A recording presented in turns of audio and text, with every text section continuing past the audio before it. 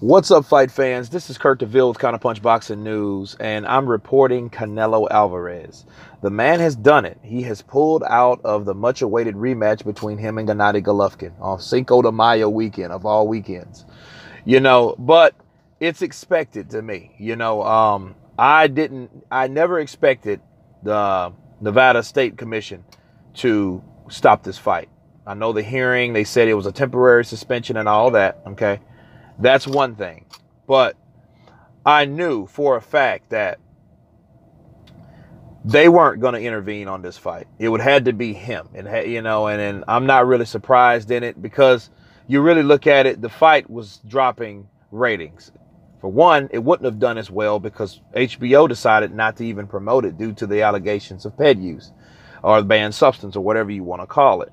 For two, if he did beat Gennady Golovkin, it's going to be so much stank and speculation around the fight that, it really doesn't even make sense to fight. So, it made a lot of sense to pull out because people wouldn't buy it pay-per-view wise. People would buy it, but, it wouldn't be like it's supposed to be, and like I said before in a previous video, it's been a lot of stank between these two guys. Something has always happened to stop these guys from having a good, productive fight.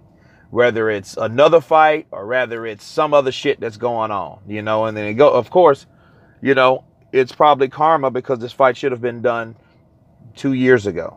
You know what I'm saying? They should have had the rematch the time they actually supposed to had the first match. So, but again, Canelo Alvarez, it all ends the way it's supposed to end because for one, the Nevada State Commission supposed to cancel this fight anyway. So it's really not a big thing. So things are going the way it's supposed to go. He just decided to pull out of the fight, and willfully so.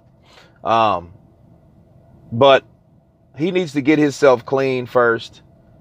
Needs to clear all the other BS up before coming in there and stepping in there with Gennady Golovkin again. Despite an old Golovkin. And then honestly, in September, I really wouldn't want to see Golovkin fight Canelo because I think Golovkin, he did a good enough account of himself to win the first fight. Or, of course, he wasn't going to win, but he won in his own sense, okay? But, Canelo Alvarez will not get another loss unless someone kills him in the ring. But, so Gennady Golovkin should go on to fight someone else. But that's in another video. I'll talk about that later on.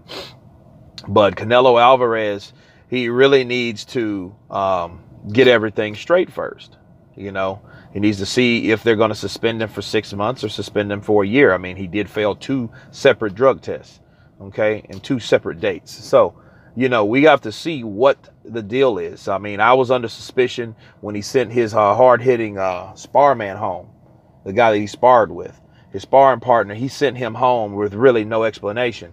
So when I heard that, and that was as of yesterday, I thought early yesterday, I thought something was up, So when it came across my feeds today, I figured some shit had popped off. I figured he had dropped out, I don't know what he should do right now as far as, I guess he should just lay low, try not to get 400 pounds, try to keep his head up, because he's going to have to eventually fight. But for him to want to take on Gennady Golovkin in the fall, I wouldn't be interested in seeing that fight because that puts a 36-year-old Gennady Golovkin, another training camp, more time. That's 6 months on top of another fight that he will fight, and I'll get to that. But Canelo Alvarez, he needs to lay low and, get himself clean.